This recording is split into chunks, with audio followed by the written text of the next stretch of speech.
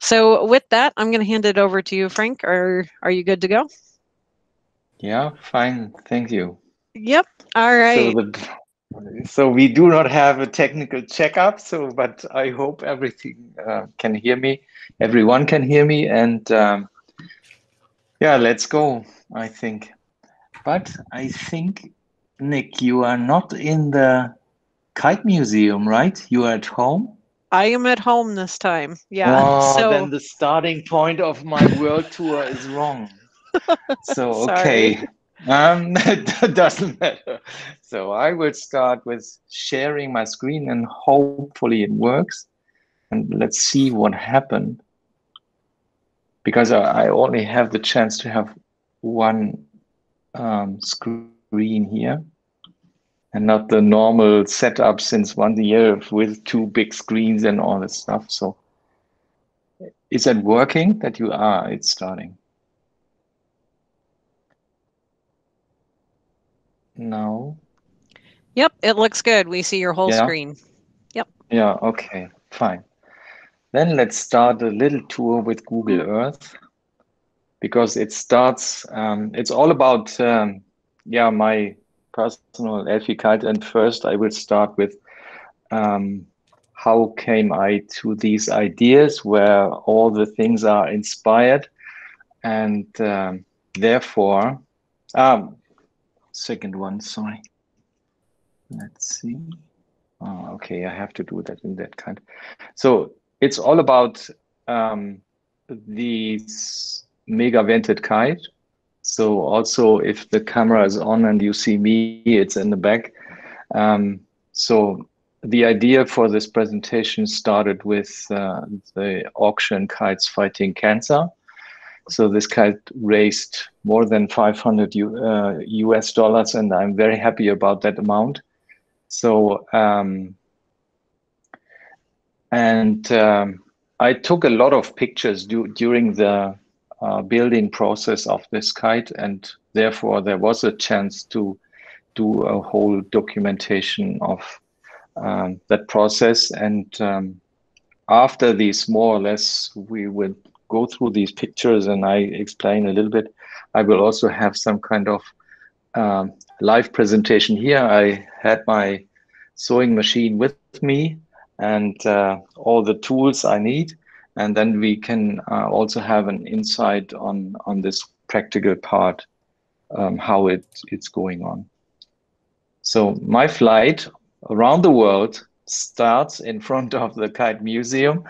Um, I've never been there, but Google gave us the possibility to be there in front of and start the tour with the helicopter that everyone also can see. The From my perspective, very, very nice location, close to the beach, and it's a huge one. So I have to be there in the future. And the next stop is on the other side of the United States.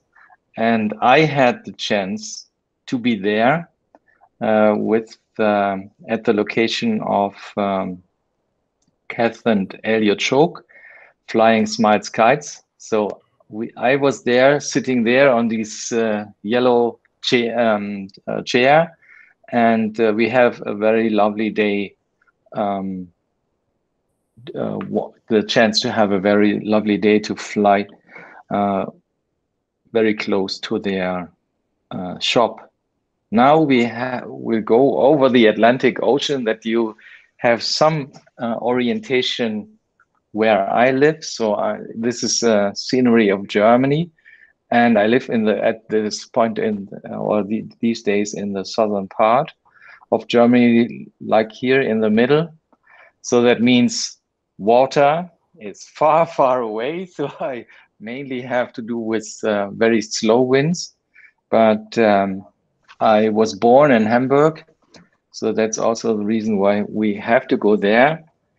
Have to go to Hamburg, see a little bit more details from the harbor area. And there are a lot of folks that think, Hamburg is very close to the ocean, so Northern Sea or Baltic Sea or something like that. So no, it's 150 kilometers far away from the beach, but it has a lot of water around. So inside the town, we have also a lot of water there.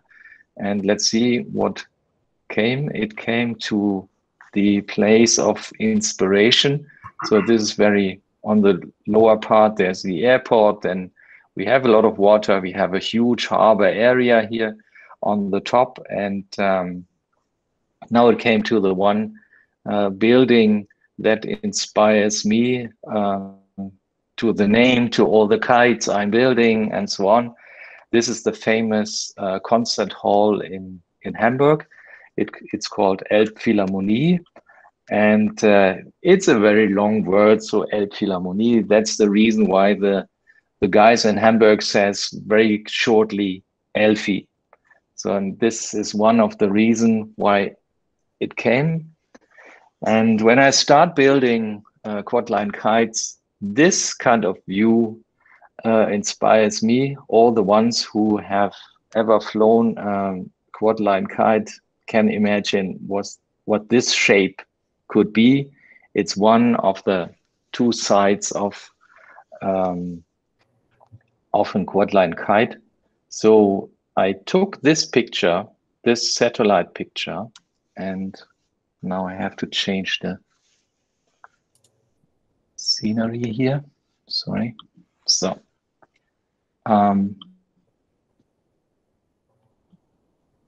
so hopefully that works. So this satellite picture inspires me to find how I would start building or be inspired by kites.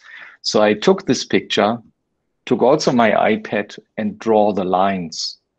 So you see the orange lines, that's the classical one from one wing of a quadline kite. Then I took the red lines. They are the lines from the roof. Then I added the yellow ones. And at the end, it looks like this. This was the main inspiration when I started 2016 with building my own kites, quadline kites. And then I thought, okay, this could be funny, but for sure, it's not that I would only build one kite and only for light wind situations. I also thought about how can I design that for as a mid-vented kite or full-vented kite. So I came up with these 5 different designs, and the middle one is more, you can use this white areas here for mesh as a mid-vented, and the white one here as a full-vented. So this was the first sketch, rough design, and it started with in 2016, early 2017, when I built these 5 things. After I had that, I thought about, is it possible to have a kite like this? To take also and draw the lines and only have the lines a little bit larger and only a few elements. So that means all the white pieces inside this quadline kite should be empty. And therefore, first I have to think about how to do these rounded, shape curved elements.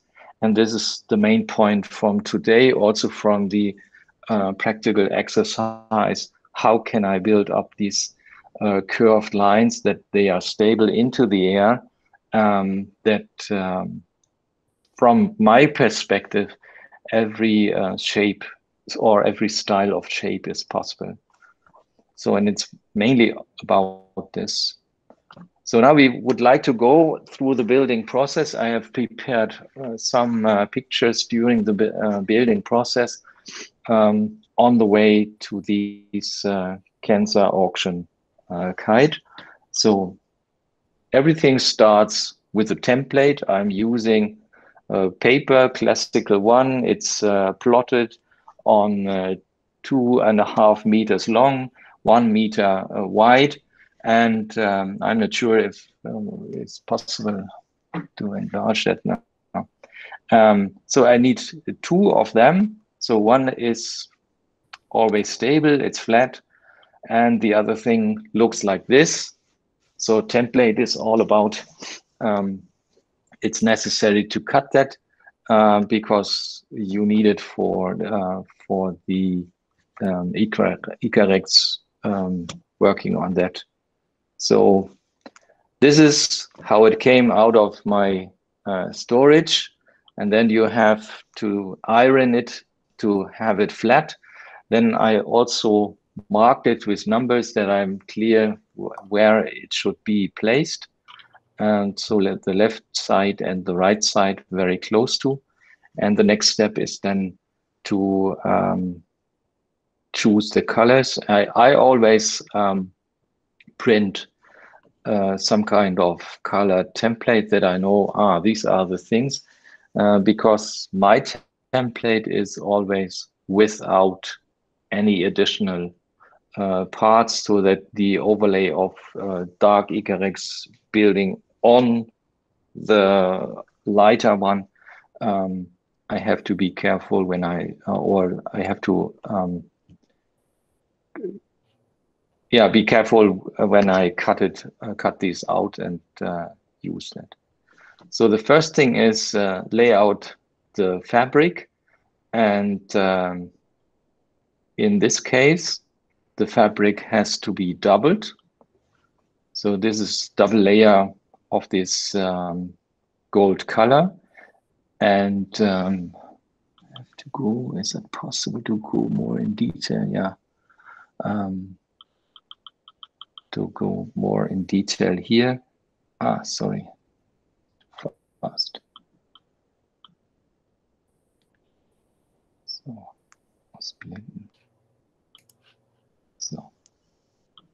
sorry. So, so I lay these 2 layers, and you see, I'm not sure if it's possible to see because I then use some kind of glue stick. So to fix the 2 layers close to each other, and then that they are not able to move in that sense. So then Hey, Frank. the next, Steve Anderson just raised his hand. I don't know if it popped sorry. up on your screen. Yeah, no, I closed the window with the chat. Sorry. No, it's okay. It's sorry, it was by accident. I was meaning to open the chat. Carry on. Okay, no problem. fine. That was a good time for us to test the function. So go ahead. Yeah, and thanks, Nick, to observe that, because I only see what you are seeing. So you see the whole screen, and I only have this one. And yeah, okay, fine. So that means I have to have these double layered Icarex, and then I have to fix it, and I fix it with a glue stick around the template. And this is the final state when I also fix the template on the top. So that means on the top is the template fixed. Then I have the 2-layer Icarex, and these are building, or these are not able to move or something like that during the sewing process. So this is then the process when I start sewing. And you can see, hopefully, there is one line that I follow with a straight stitch as good as possible. All these curves and these narrow edges and everything is, from my perspective, is possible. If you go slow and carefully, every shape is possible to build. So here is another photo that you see. It's the normal one. I use the 2.5 millimeter distance between. So, and carefully you go along this way, and here on the right, it's in the middle of the process. So this is the same for a different color. This is the larger piece, and it has very different kind of lines here, and everything, also these little peaks here on the right and on the lower right corner, it's always possible you can build up this at the end of the process. So here's another picture where you can see, I stitched along with machine along the template. And it's not so necessary from my experience that you have to also fix the paper on the ECAREX with some kind of glue stick. It's okay to use tape with 10 to 15 centimeters difference between that. So these are more the smaller parts, and you see also I try my best to curve around these templates. And you see also it's only necessary to fix it on 1, 2, 3, 4, or 5 points. So it's not so hard. These things are fixed as, for example, at only 3 points around this shape. And yeah, you have to also think about it has to be some more space or more place on the starting and end point. So these are more the straight parts here. It's much easier, much faster, only take it and then do it. These things are also fixed, these double layered, fixed with a glue stick. And at the end, it looks like this here. So all the parts are now stitched, and the first step of stitching is now over. Then the cutting process starts, or the cutting process step starts. And the recommendation here is you have to be at the outside as small as possible, mainly in these very critical areas like this one here, or if you have a very small curve or something like that, you have to be very close to the stitch with the cutting. And yeah, cutting, I'm always cut with a knife, so it's more the cold cut process. I'm not using the heated some heated things, and then mainly the parts are ready. So here you can see, and this is around 1.5 to 2 millimeters distance. It's possible to have that. So the recommendation is be as close as possible to the thing. So then for me, I have to have the first impression, how it looks like by color, and so on. That's the reason why I lay out all the parts down on this template on the floor. And here's more detail on the left and more detail on the right side. Then the next part is coming. You have to take all these elements and you have now to turn it from the inside to the outside. So I think this is much better if we see that afterwards live, how it's going on when I do the sewing and bring the stuffs from the inside to the outside. That means the seam has now to pressed inside, and at the edge of these elements there is at the end a 4-layer ECAREX, so that the seam is now inside, and it's then have the final shape. So now all parts are ready, also the smaller ones. It's a little bit tricky, but also we can see how we can do that. These smaller parts bring that from the inside to the outside, so turn it around. And yeah, here's only more detailed perspective. So this only shows, okay.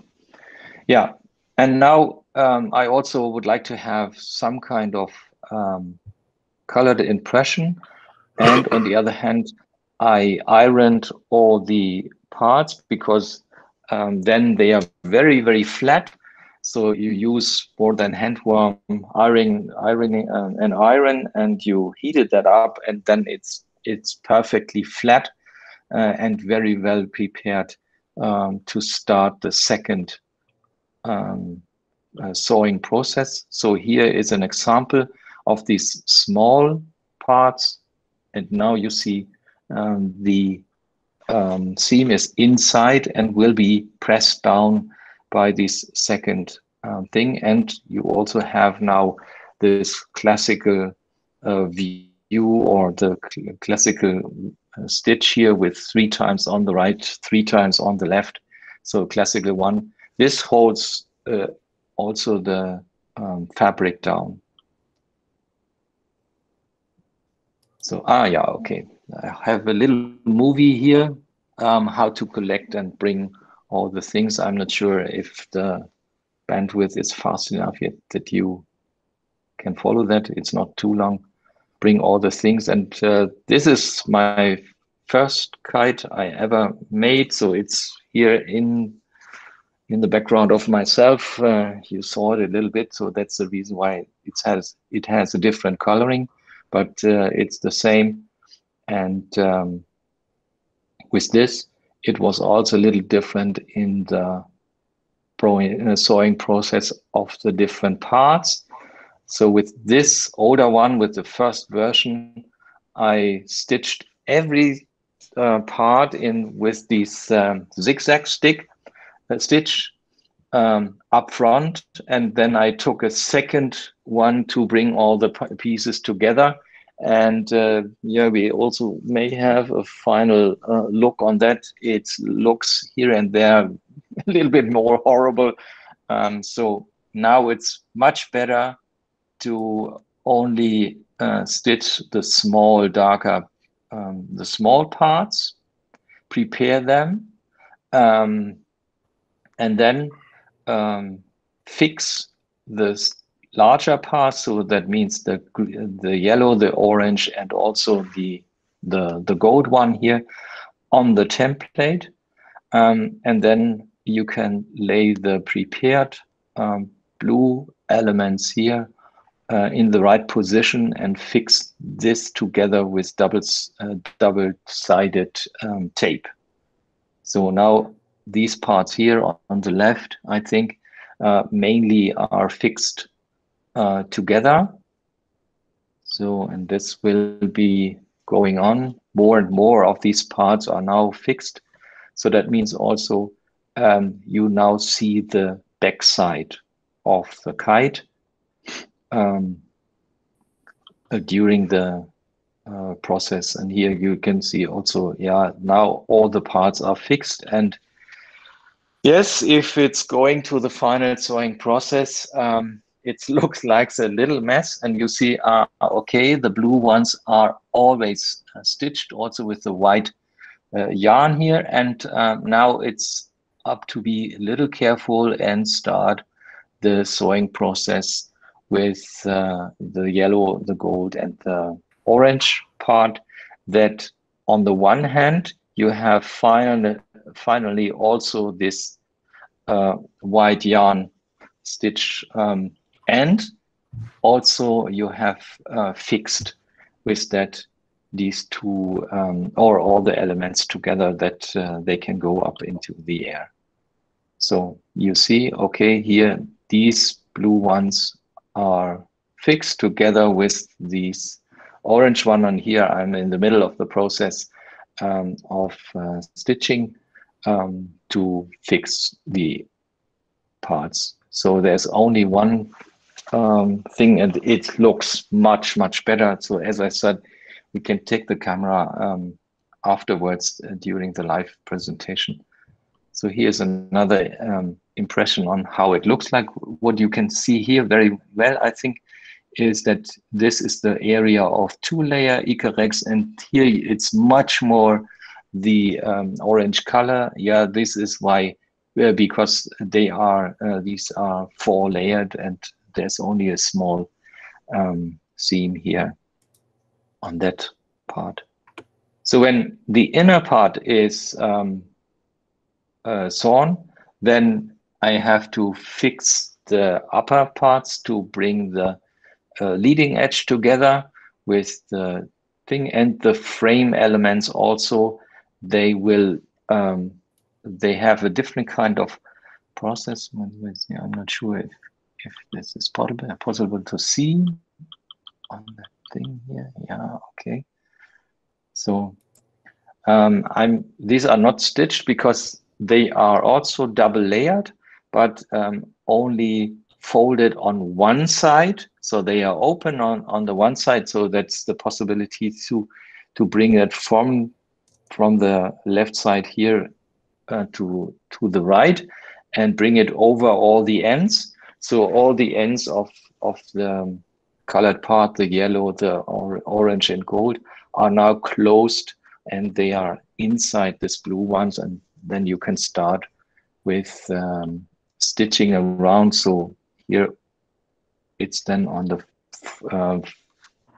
front side, and on the back side is this blue part here. So, and then, yeah, kite is ready, ready-made. This is also the classical way I present all the pictures and the kites. And we see here more the left side detail and the right side detail. So that means at the end, I will hopefully only have 1 or 2 start and stop points. So I'm starting on the stitching here around on the top right corner, go here to the bottom, in the middle, and then on the left and on the top left, and stop there and to stitch, and then everything is together, and then there's only one stitch from the left to the right in the leading edge. So now we have here more little details how it works. At the end, you have to finally cut these blue elements from the backside. That is, it looks very nice here in that area. We will see it more in detail. You have to do a round up, and so that means this blue part here is fixed on the top inside the double layered darkron. Also here, up front, pressed with or fixed with double layered double-sided tape. Also here inside, it's fixed on one side with double-sided tape, and then you can start the stitching process. Okay, also here I did a small video presentation that everyone can see how it looks like from the very narrow angle, and you also see the parts. They are rounded here, rounded there. Everything is possible. Also these these corners, everything can be built up here. So, and some impressions also. Yeah, there are two or three parts that these blue lines are crossing.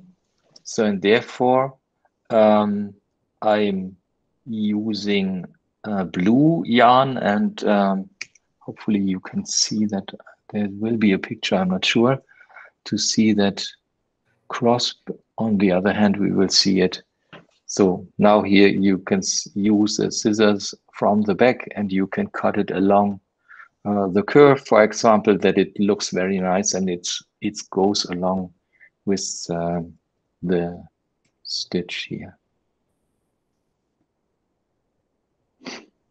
Also at the leading edge, this is the Icarex is one piece, and then I only have a double piece that it looks better, and I melted the holes inside.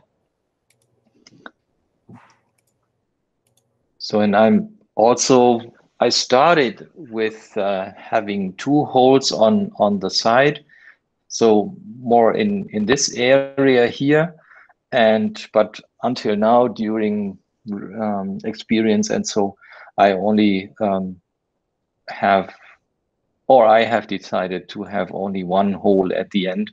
Also for all the kites, also the other ones. If I had a standard full sail kite or so, I'm only at this point in time using this style to have only 1 hole here and hold the rods of the leading edge. So here the classical one, 2 holes on the back side.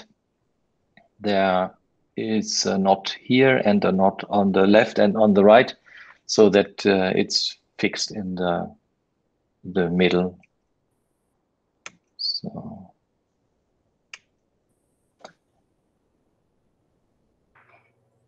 ja, some kind of doch. Ja, die machen wir jetzt nicht mehr. So. Yeah, this is also a very special presentation. I thought about, okay, when it's dark outside, you can have a light on and have a very special one. And now we will go through the first presentation outside. So Phil asked me also to send some pictures from the field, and I said, okay, this is not the normal one, because I would like to send, if customer came or someone asked me to build a kite for them, I will bring them brand new out of the working area, but Phil asked me to have the one or other picture also outside on the field. That's the reason I took it. And here is the presentation. So it's the auction kite here on the left, the first one I ever built in that style. And until now, there's also the possibility to have a smaller one. So this is like a Ref 1.2. It's a little bit larger than the normal 1.5 size. And this is the classical Ref 2 size with 1.8 meters in the leading edge. And they have the classical 2.4 meters in the leading edge. So that means at the end, yeah, you can fly it also. You may have it in the smaller one. That means also these stripes are smaller, and it's a little bit harder to turn them from the inner side to the outside. But yeah, it's also possible then.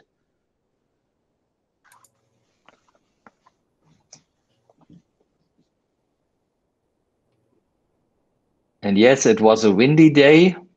You can see the snow is, it's similar to when it's very windy and you have that on the beach. So there was a lucky day that we can go out into the field and have that also some kind of first flying experience.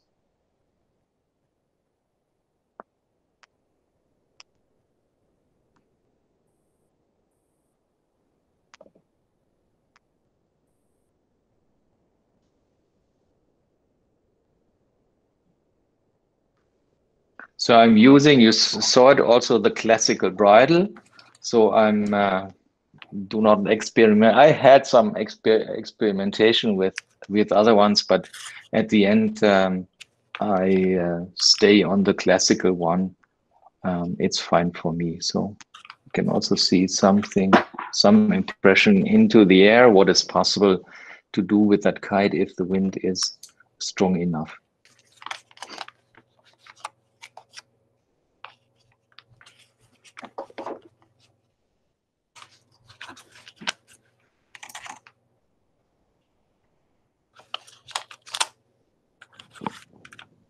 Hey, Frank, you have a question from Mitch of, is the outer layer the same doubled Icarex? Sorry, yes, the outer is also double layer.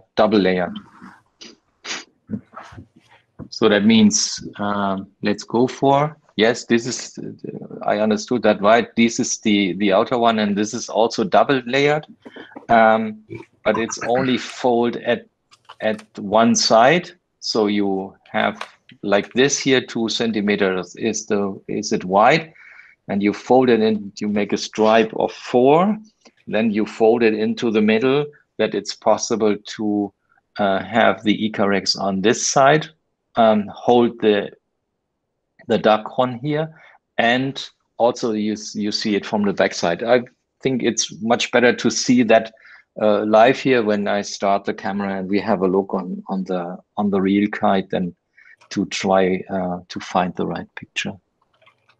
Yeah, and this is when the presentation is in more sunny and green environment. So this was a different day with also, you see there's another one with coloring black and yellow. So, and this is the smaller one. There are also pictures available, but I think it's much better to have a direct view with the camera on this kite. So the one with the auction is gone, but we can have a look on this different coloring and colored kite and see more details, asking questions, and go for some kind of demonstration here. So this was more my theoretical part. Hope to find the...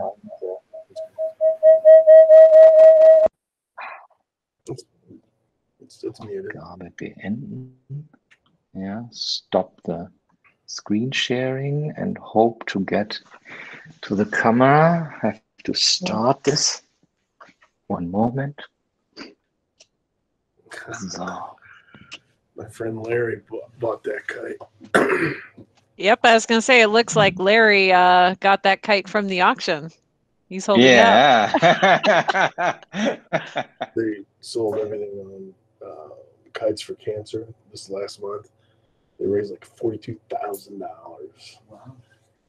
All the kites were, you know, anywhere from $7,000 to $2,000 a piece. It was ridiculous. Larry, would you say something? So open your mic and then hopefully it works. Try again. What was the question? No, I only said if you would like to say something, you have to open your mic because it wasn't. We haven't flown it yet. Yeah, fine. Yeah, we're not willing to risk it in our trees. I don't think we had much wind this month. We had one day it was gusty. The very beginning of March. So anyway, thank you, Frank. Thank you very much. Yes. Yeah, you're welcome. Ocean City, here we come. Yeah. And this is what I have in mind, if it's possible under these specific conditions to be back in the US, then for sure I will be back in Ocean City. So I was there during my tour in 2019, as I also visited Kath and Elliot, and I always have that on my list. So if it's possible and there's a kite festival, I will be there. Yeah.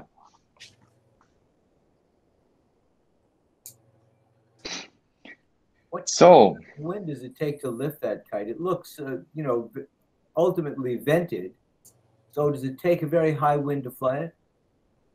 Yeah, it starts with 4 before to have fun. So it could be lower, but fun starts at 4, and it's tested at the Netherlands beach up to 8 before. So that means round about 60 to 70 kilometers per hour wind speed. So, and the last time I tried it, it was round about 40 kilometers per hour with gusts up to 70, 80. So it was windy, yes. But for me as a northern guy, for the area here in the southern part of Germany, it was very, very hard. And they said, wow, what happens? And I was out outside there, and I had 2 or 2.5 hours, very, very much fun at the outside. So I would start, or stop. So hopefully it works that I can restart or change the camera. Then we can go for how to do it here in that tool. Always different tools. So is the camera on? No. At this time it's So that's all black. you could do today is your practice. It looks like it's thinking, Frank. Yeah, it's thinking, I know. On too.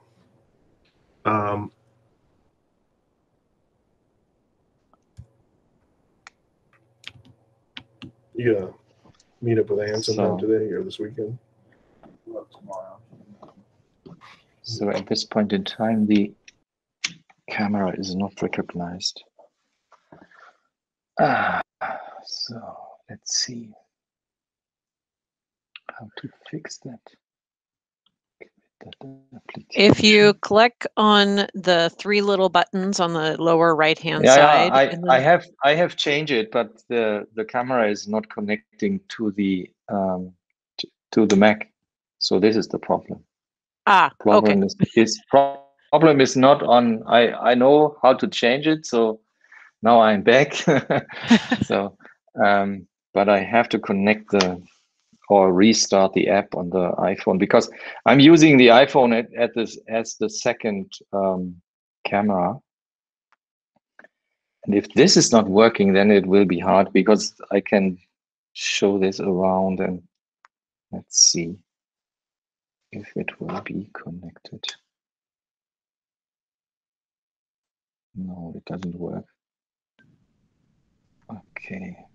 If it's any help, Frank, when I was experimenting, you can use your phone to sign on separately, so that you actually have 2 connections going on, one through your okay, through your computer. So you mean when I start the Google Meet again a second time on the iPhone, it could work?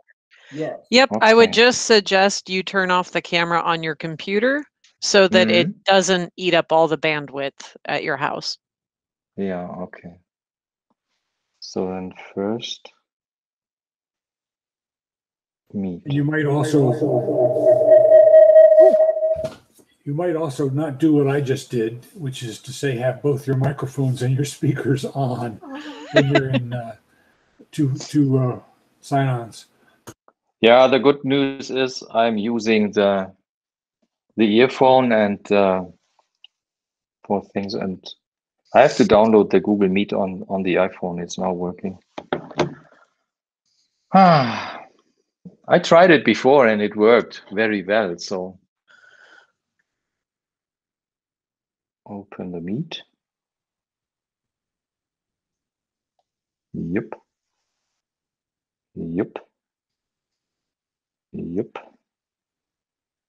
So yes. So fertig mit einem Code. Now I have to copy the code.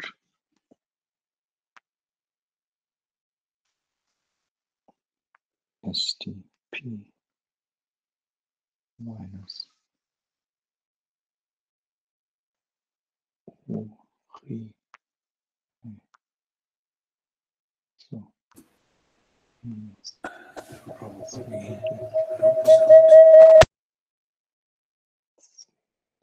X teilnehmen.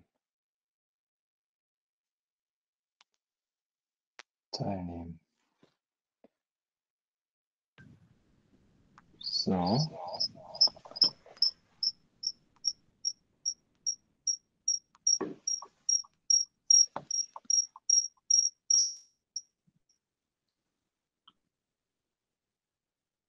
All right, we see the second U, Frank.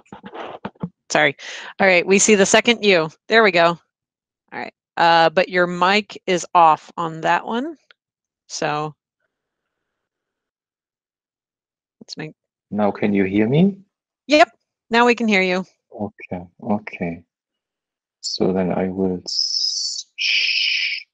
stop the microphone here. Ah, yeah, it stopped on the phone. Camera is,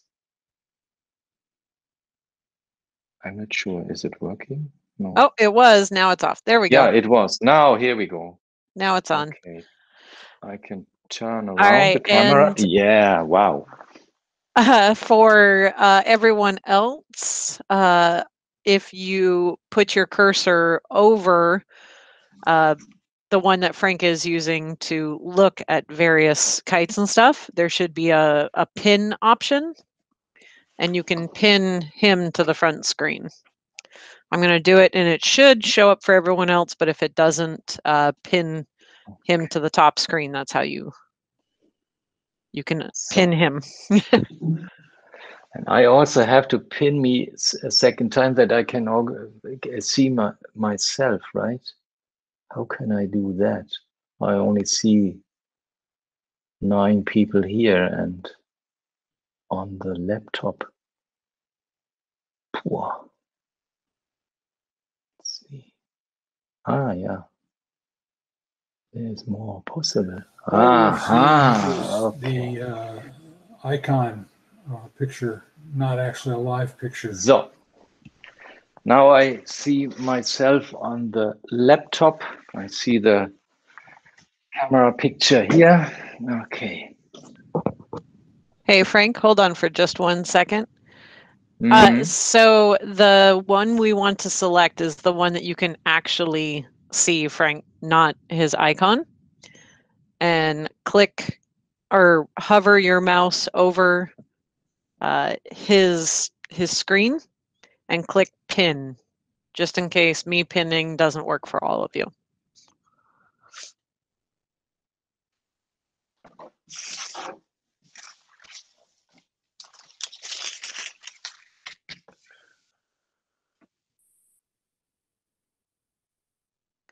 Do you not see Frank's other?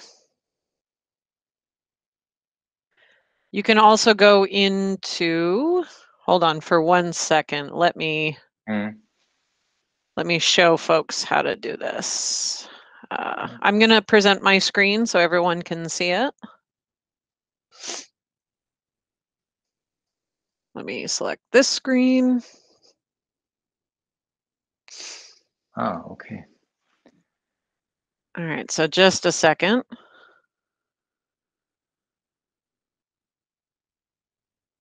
All right, can you guys see my screen?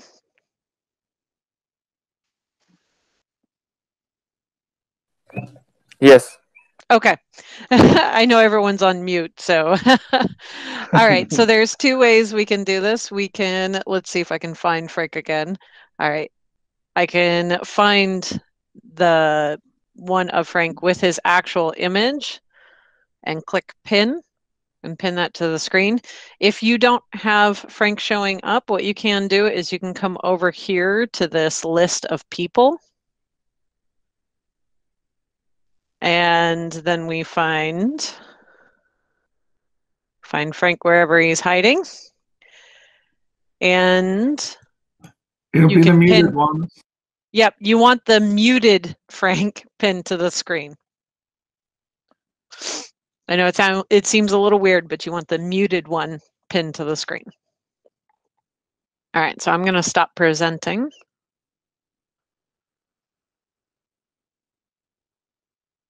Come on.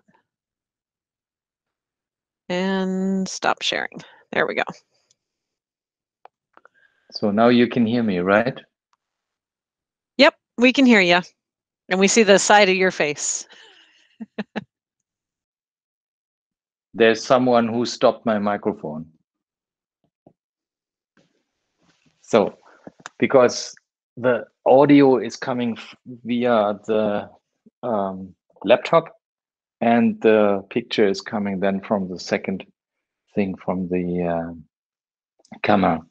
Okay, then let's see. It was a question in the chat, and we'll answer this first. This was, could you show it from the backside? Yes. So I can take the thing here. Oops. One moment. So now I'm back. Yep. Okay. So now the question was, how does it look like here at the back side? So, and you can see here, hopefully, is it possible to see? Yeah. All we're seeing on Frank's screen or feed is his face, his icon picture, not his whatever his camera is seeing. There's two that say Frank. Look for the one that's showing the close-up of the. There's two that say Frank. Okay, we need to find the other one then. Yeah, you pin the second one. So you find the second one in the list and pin it using the three. People may be having problem with the change layout as well. If you've gone to a spotlight, you're going to be spotlighted on who's talking as opposed to the screen. So you may need to change your layout to auto or tiled. Done from the three little dots on the lower right. They've changed layout. It's on auto.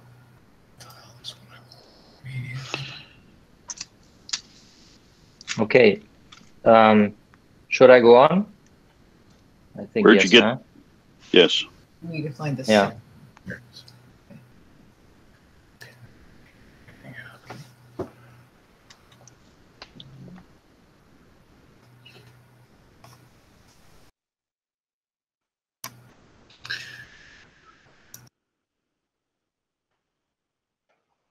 Do you make your own Okay. bridles? Sorry, I was while we were waiting. I was Yeah, gonna yeah. ask a question. So the first thing, there was a question how it looked like here at from the back side, and as you hopefully can see here very close, it's a double-sided Icarus. So that means it's like my fingers, yeah. So double-sided, and it goes here.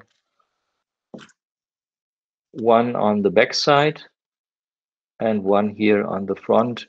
I bring it here together. That means this red one is inside the Icarus. I'm not sure if this is possible to see. So it goes here totally well. So does that mean Yeah, at that point there are 6 layers of Icarus?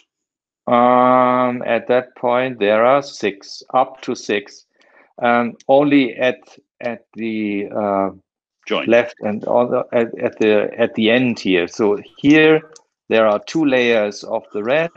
There are 2 layers of the darker ones, and you see it within the light. I hopefully. Okay.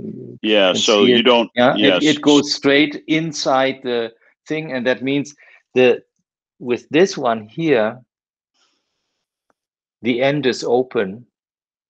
But with these ones, the end is closed inside this part here.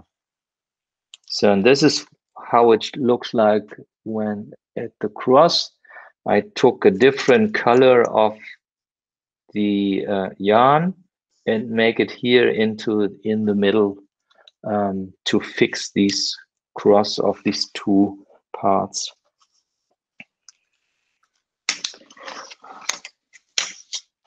So I think these were the most important things. Also here at the top. Let's see how it works.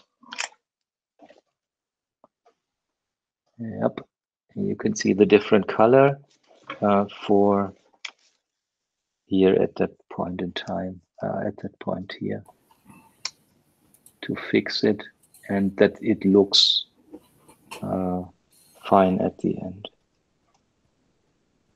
To fix these parts. So from the experience, I also observed that it's not, it's hard if the parts are too long, then they start vibrating along in the air. So. Die Kamera aus. Moment. One moment. Sorry for that.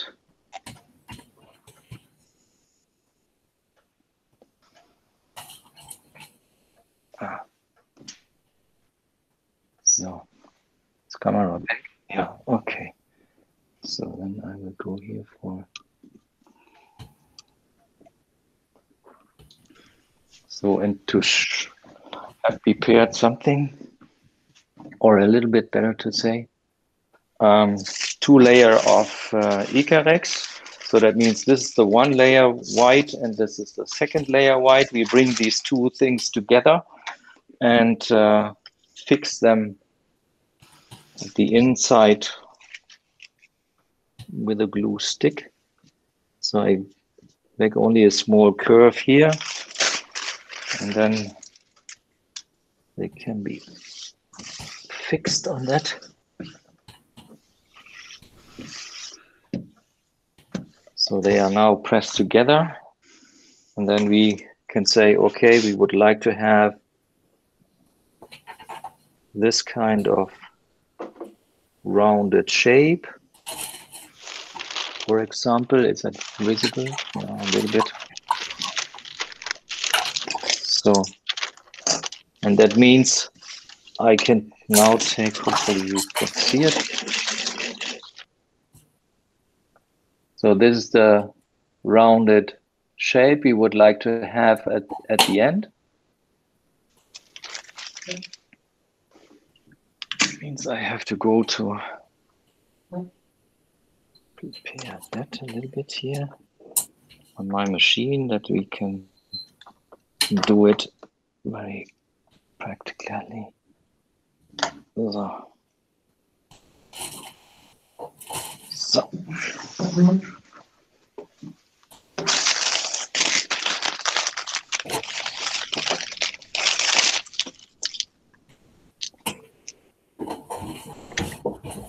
So I follow these parts here.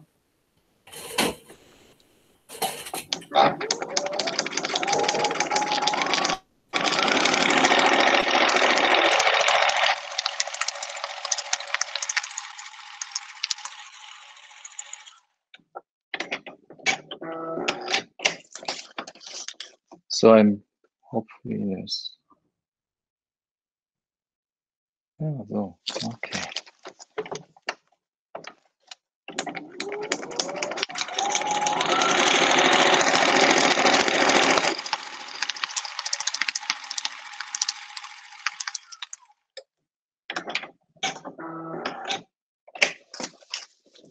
So now we have this rounded part. Yeah, it's a double layered Icarex with a classical stitch. I'll change the camera that you can see it better.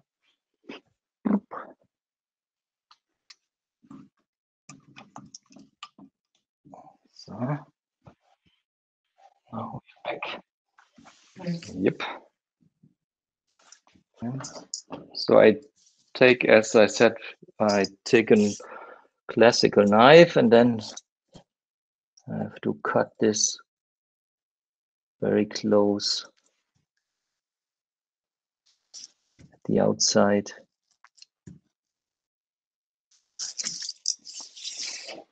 The curved element.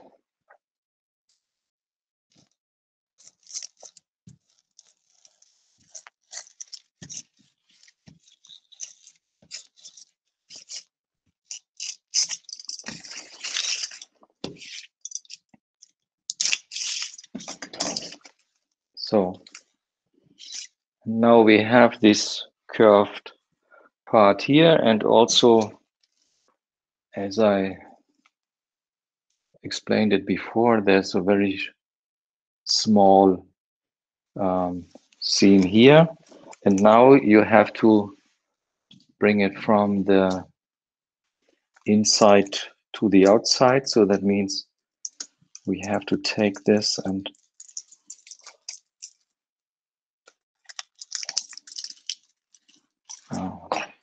take my tool, bring it here into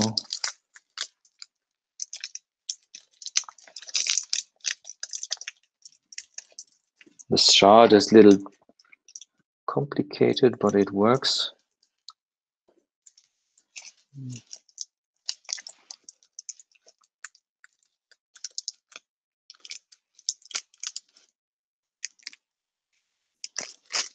So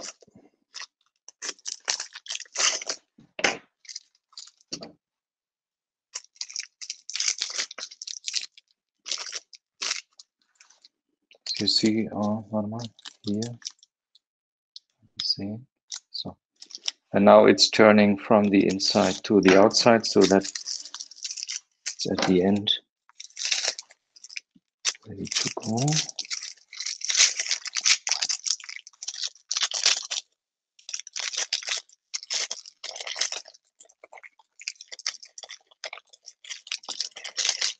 Oh, come.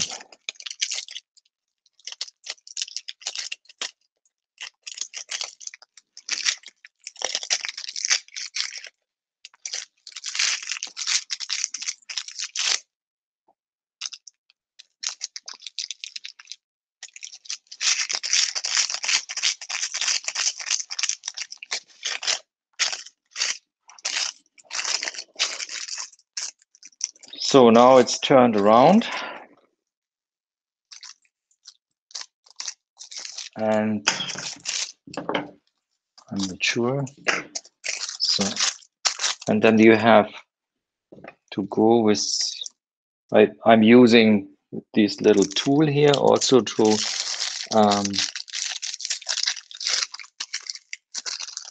expand the stitching area here as much as possible to make it as flat as possible. And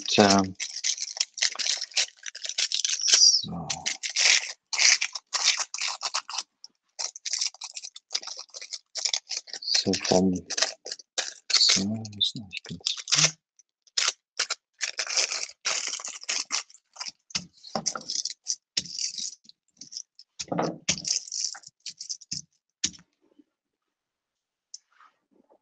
so now let's go a little bit closer. Oh, sorry. Camera's back. Yep.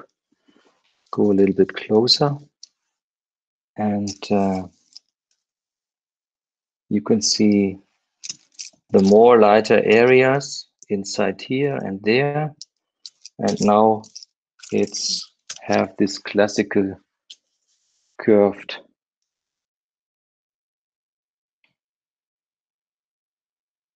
stuff. So then you can use a little iron.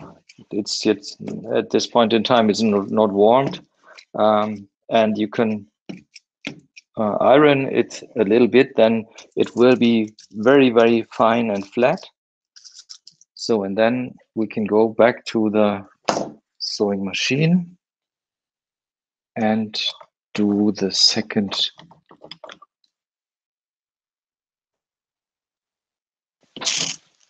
change that for 1.6 and do the second part of stitching.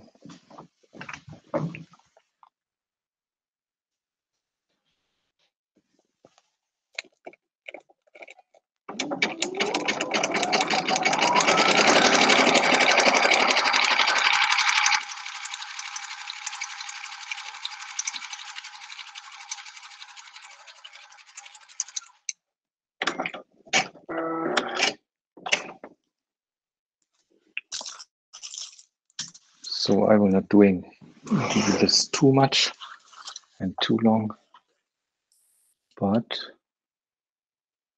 now it's as it should be at the end. Is that visible?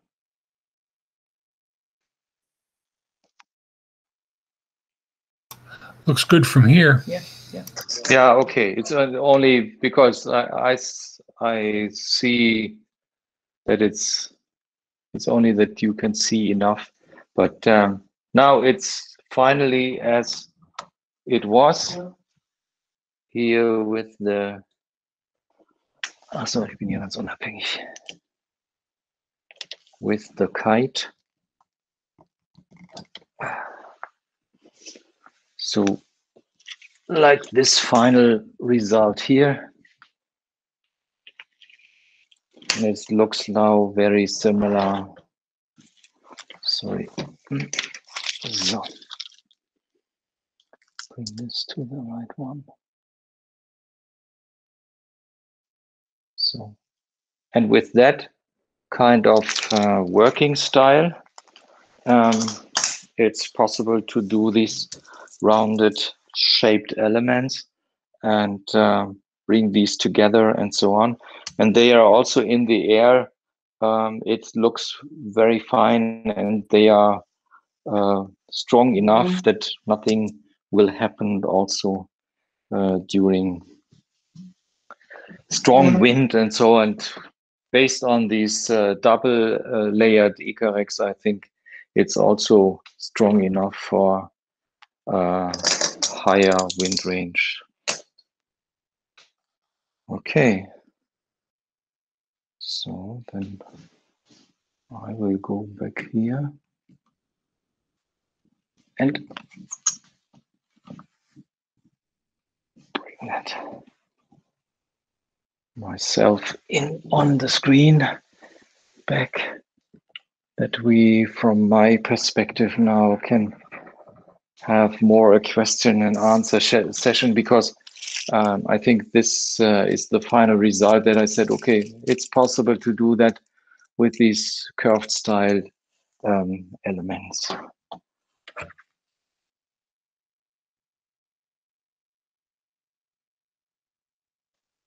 So now I think we should open for our mics for question and answers, or are there some comments?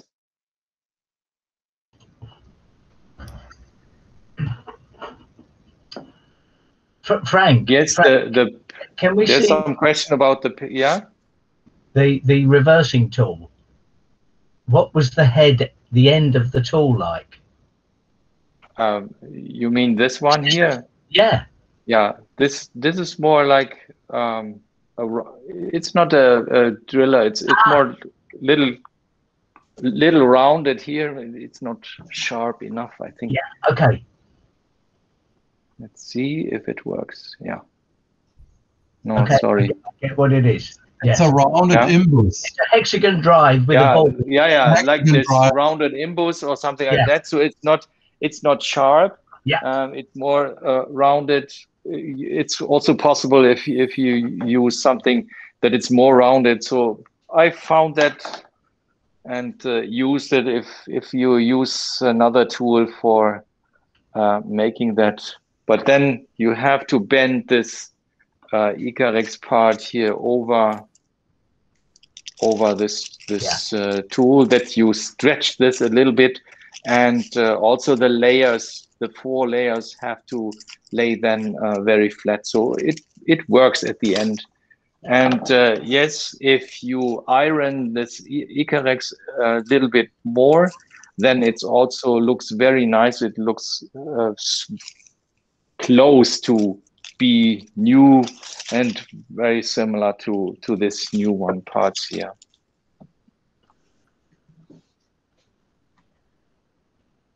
Then there was something about the template, right? That was my question. I saw that you left you taped the template onto the Icarex with tape, and then you sewed just off one side of the template. Yeah, so right. Is the template just heavy paper, and how long does it have? It's just heavy paper. I think it's 100 gram or something like that. So it's not so heavy. It's not 200 or something like that. It's classical 100. It's similar to what you have in paper when you are using it in a copy machine. And this gives me only the orientation where I have to saw. And yes, the pictures show that I try to be as close as possible, and that I also can reuse the template for a second or third kite. I think there was a question about which CAD software, or which software were you using to create the drawings? The pictures you saw, the first ideas, I'm using PowerPoint. But I mean, for printing the printing the template. For creating, I'm using these. Let's see, this is a free version, to be clear. It's LibreCut. Oh, LibreCut. So okay. Yeah. So I'm using that. Should I? Will you be giving a class on that later?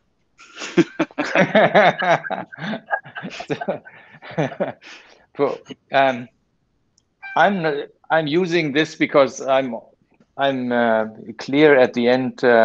It's for free. It's at the end you have to be a little bit careful when you would like to have a PDF file to send this to the one who did these copy stuff. So there's an internet a website where I stored my files, and then it took two days or so, then the thing is coming back. And yeah, I can, but I only using very limited basic functions within LibreCut. So it's also only for the drawing. The ideas and all my coloring templates and so on, it's all done with PowerPoint. So because this is a day-to-day tool and it's easy to use, and yeah. So I'll make a plug. You can ask Lindsey Johnson tomorrow at the 8:30 class, 8:30 Pacific time class. He's good at that stuff. Okay. There were a couple other questions you didn't get to in the chat. I'll just read them to you. One was, why do you use 2 layers of material? Why what? Why are you using 2 layers of Icarix? 2 layers. At the beginning, I heard if I'm a cold cutter with only the cutting, using the cutting knife, and there are a lot of people that said, during the strong wind, this will not hold, and all these things, and therefore I started to think about that. And I also asked my mother. She is now 85, and so an old lady, but she has learned how to do that. And I asked her, I asked her, hey, how can I do this kind of things? And she said, yeah, it's very simple. You have to do it like this. And we did it very practically. So like I did it here, and she showed me that, and I said, okay, fine. Then it's clear. There's no open Icarex there, and I also thought at the beginning these double layered, it's much more strong than anything else, and the outside here is then also very clear, and there can't happen anything with that. Yeah. So I haven't tried it with a 1 layer before. With a 1 layer, you'd have to hem or hot cut or edge bind. So this gets rid of all the edge binding and the hot and or hemming. Yeah. So that's the reason why. And it's a very clean look. It just adds weight to the kite, but doesn't matter in 8 bowport. It doesn't matter, because if you have nothing else than only these kind of stripes here, then how about the weight? Right. And also regarding the wind. So my experience I did another one with a lot of holes inside, and I'm using the mesh, and this was a very heavy and very slow kite. So if you're using a lot of mesh, then from my experience, the kite speed is slowing down, and this is not fun. These things are fun, and they are have a good speed during, and you can control it very well during high wind or in a high wind range. Hey, Frank. Yeah. Real quick, I just want to put this out there. If you can go ahead and close your iPhone recording so that it'll jump back to your normal computer. Okay. Yeah. That way it goes back to recording that as the main one. And I'm going to jump out of here. I need to get the next session started. And this one will continue recording until the last person leaves, so you guys can feel free to hang out here. But Andrew Beatty's session on tangling and untangling your lines starts in about 15 minutes. Okay. I'll post the link to that here in the chat, but right before I leave. So here we go. And people may have to unpin. Yes. Correct. Yes. Yes. Yeah. Now I'm back on the Mac, so I have only the one camera. There we go. Perfect. That'll now highlight back to you. All right, so I just posted the session code for Andrew Beatty's in about 10 minutes, sorry, for how to tangle and untangle your lines. So I'm going to hop out of here. You guys can continue to hang out in here. It'll keep recording until the last person leaves. So bye, everybody. Okay, fine. Bye. Thanks, Nick.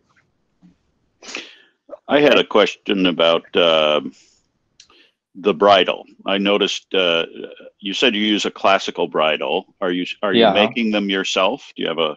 Yeah. Okay, because I noticed you had a red one. Where do you get the red bridle line? Yeah, there are possibilities. So I have an internet dealer in Germany here. It's drachenmarkt.de, and they have lines in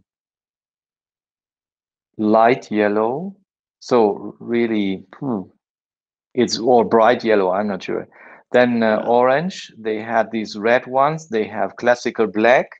So there are different things, and this is one of my like to say one of my sports, because I'm collecting all these things to have different colors, color opportunities. So, but they offer it for red, yellow, I think orange, and the classical black. So, and the bridle making starts with my first quadline kites are these polo kites. They are made from, and I only took this. I took the measurement and I saw, okay, how long is it? And the last ones I started building based on the idea how to do that on Revierflieger. He's the one who make these high wind dolly kites. So there are a lot of experience ongoing, but yes, I'm doing my bridle myself, so it doesn't make sense to buy them somewhere else or so ready to use, because I'm also using a different size. So if I go for Revolution, then they are using the spars or the rods with 79 centimeters, and I'm using the rods or spars with 3.5 centimeter longer, because they are also available when I'm buying these Sky Shark stuff. Then they had 82.5 centimeters, and I ask myself, why should I cut them? So I'm using a little different format, and therefore it's necessary also to adapt the bridle to that. Yeah. So I've been making them and cutting the spars, and just to make it standard size. Yeah, to make it standard size. And I said, okay, why is it Why? necessary? They are, Why? yeah, yeah. So They are little larger. There's not so much difference in that, and yes, it could be seen as it's a little special from what I'm doing here. yeah. Somebody's asking a question in the chat about carbon spar. Which spars do you use for the high vented kite? I'm always using in low or medium or high wind. I'm using the Sky Shark, and I'm using the Sky Shark PX2 or the PX4. They are stronger.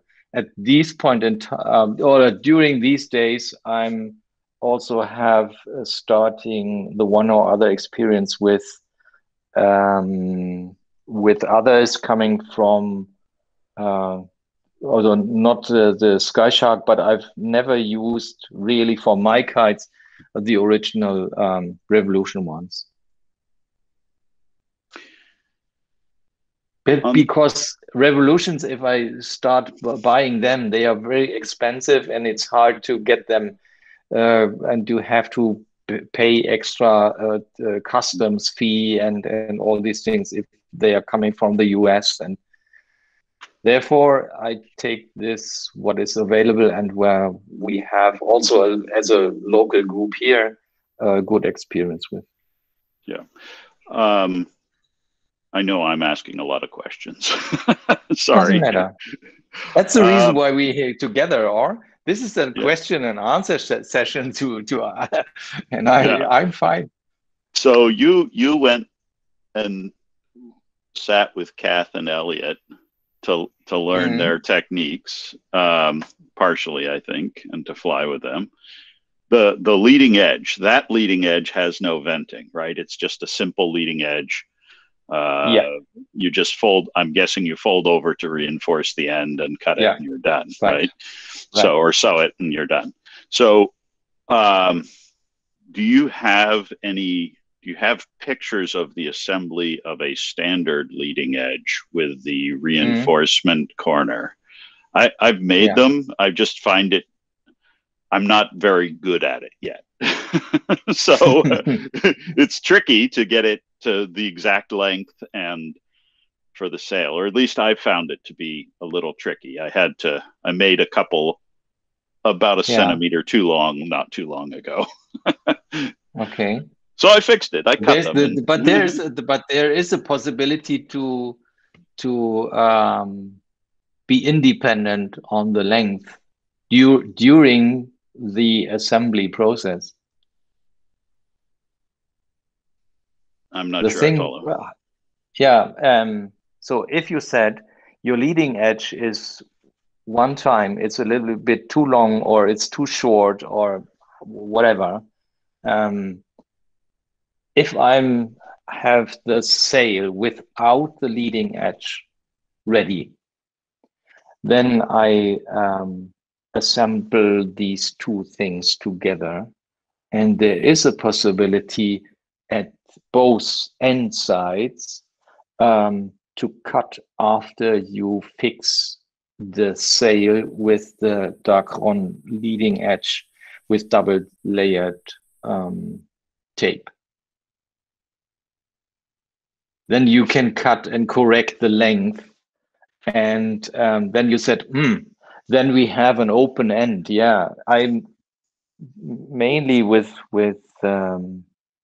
let's see. Oh, Kath is chiming in on the chat. Kath, I need to come watch Elliot make it. So I need to see it, the process. But you're talking about this end, or I'm talking about this end here. Yes, with the reinforcement. And I'm doing it that this is a long part of the Icarex. I fix it together with the sail. Yep. And then I have here these parts of the end.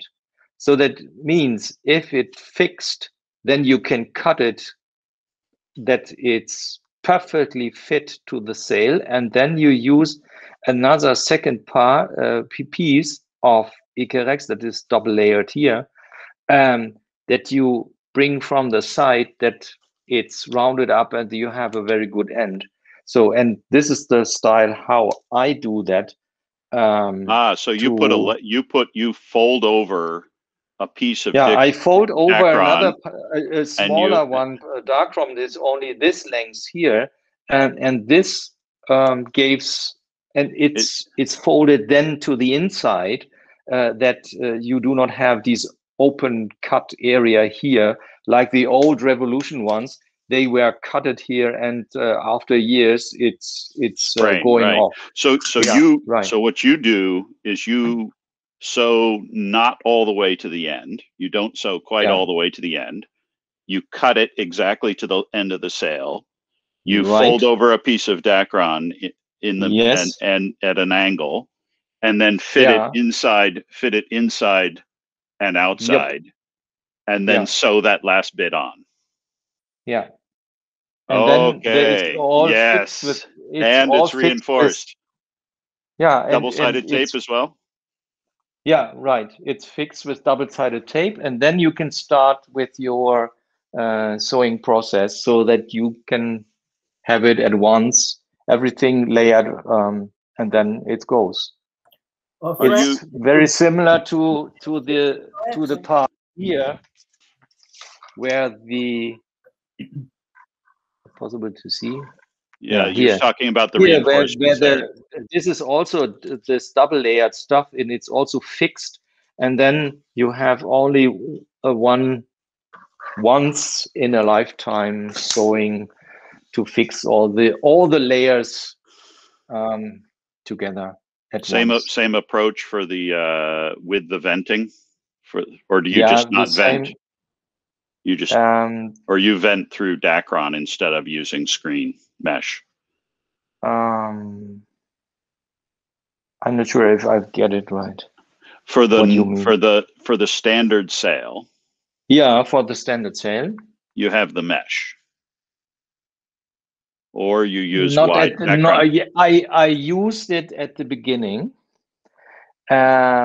Yes, and this was the same, that I bring the Dacron and the mesh and bring this things together, that the mesh is inside, and fix that with a double-sided tape, and you saw then and bring the things together.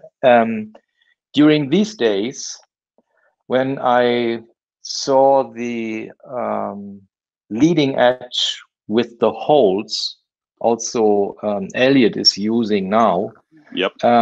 I changed this for all the kites, because then for me it's much easier to say, okay, let's fold it once, not the same length, bring it a little bit more length of the Dacron, the one layer Dacron here, where you cut the holes afterwards. So that means you can prepare the leading edge before you bring it together with the Icarex sail. How wide is and the I'm Dacron also not the one. I'm also not the one who is folding the mesh with the Icarex together. So I only bring that flat together and have one process there, and that's it. Yeah, Elliot has a fairly, I think his joint to the Shook kites, he uses a double hem strip to attach the leading edge to the sail. But is your leading edge, except for the areas where it is reinforced, is your whole leading edge just double Icarex, double layer Icarex, or is the entire? No, double layer Dacron. Or it's a Dacron. So it's 3 inches wide. It's 3 inches wide, I think. It's 3 inches at the beginning, yes, and then 3 inches, and you fold 1 1 inch inch. 1 double. inch, yeah. 1 inch double. So that means you have on the, let's say on the back side, you have 1 inch. Then you have here on, or one part is 1 inch and the other part is 2 inches long. Yeah, roundabout. Great, thank you. And in this longer area is in this one layer Darkron, I'm bringing the holes inside. So it's very similar for what Elliot did. Elliot did also some Icarex along the stitch, the stitch along the leading edge. It's a little bit more complicated, but on the other hand, I'm not sure how this is folded. I only have the final result from Elliot here in my bag. So yeah, I've made one using Elliot's technique. It's I mean the original way of joining the sail to the leading edge. yeah, It's folded, yeah. folded, folded, folded, folded. Yeah. So no, I think the it looks a little bit different because for me it's not folded, but I haven't seen him working and doing it. I only was there for these one day, and we talked about, and I saw only the final result and said, Elliot, it's very, very fine to have 2 of your kites now in my suitcase to bring them home to Germany. So that was one of the reasons why I was there. But on the other hand, no, we were in contact, I think 1 year to 1.5 years ago, and I exchanged the one or other kite also with Kath, and she had 2 of mine, 2 early ones, and she sent me one of her early ones back.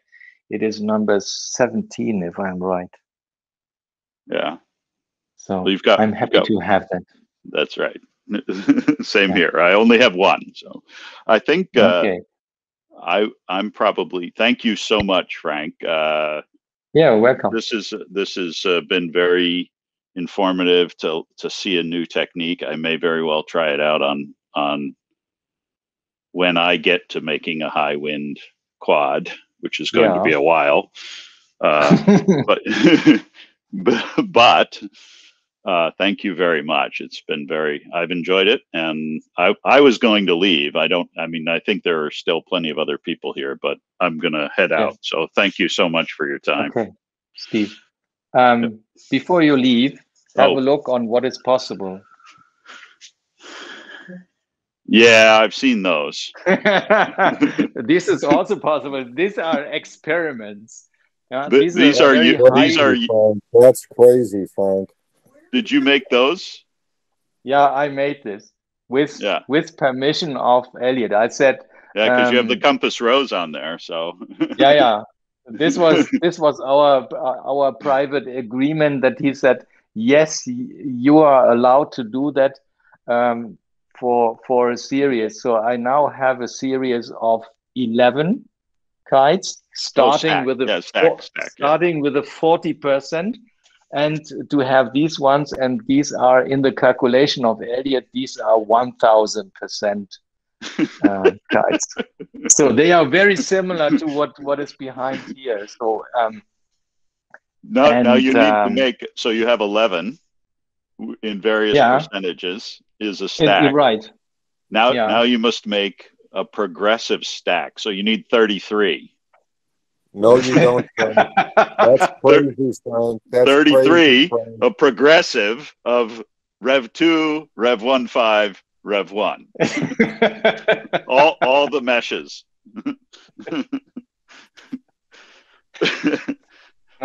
For me, it's enough to have 11 of them in a row, and the plan for this summer is to bring them together as a stack, and let's see how it works and how it looks like.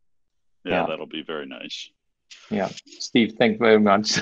Oh no, thank you for your time.